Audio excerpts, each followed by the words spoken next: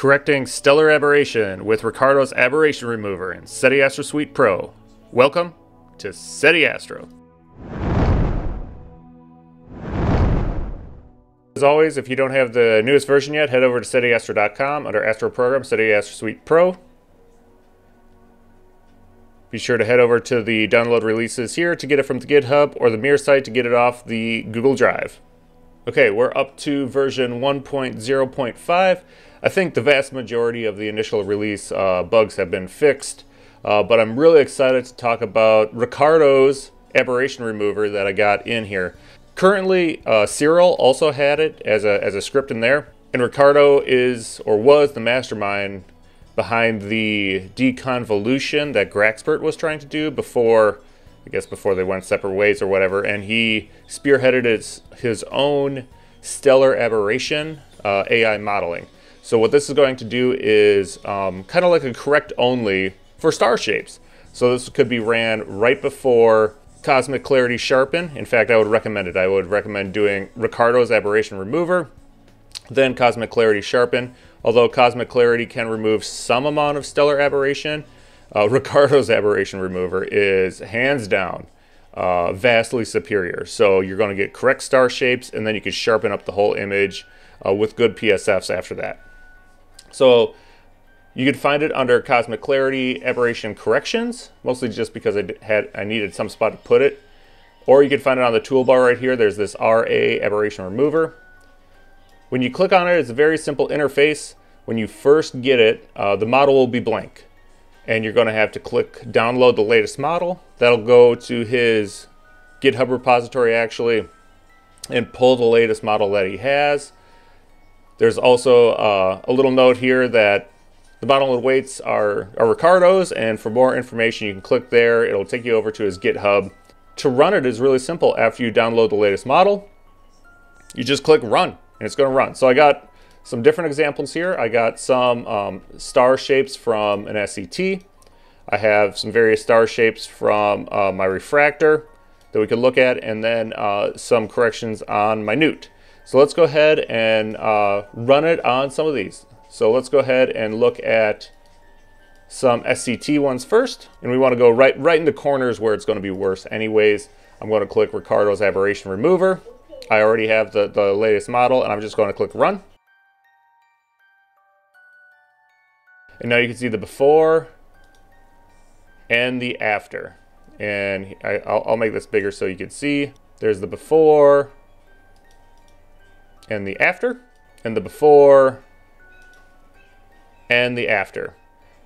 All right, let's go ahead and run it on this other SCT image that I have here with some even wonkier stars up in the corner here.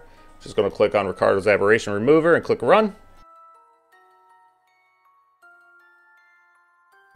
And now you could really see how the star shapes have been reformed and circularized a bunch. So here's the before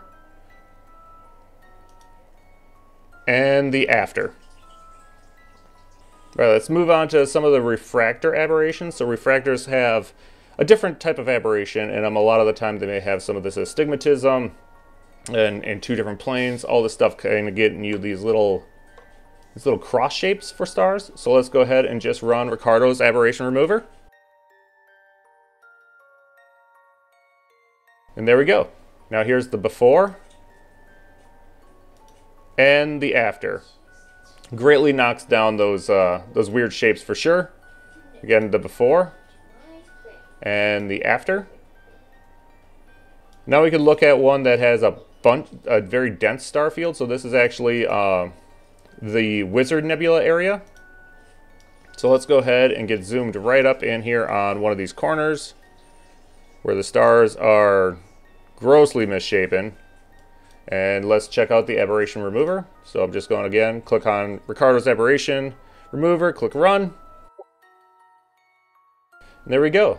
We can look at the before and the after. And again, this is not sharpening the image. This is just trying to correct the stellar aberrations it's finding. And then let's go ahead and look at one with my newt. It really doesn't have bad aberrations in it, but it's still worth a good look to to just see how the Aberration Remover still helps stars that really aren't that bad shape. So this is the corner on my newt. It is a fairly well corrected instrument already, but let's go ahead and do Riccardo's Aberration Remover. Click run.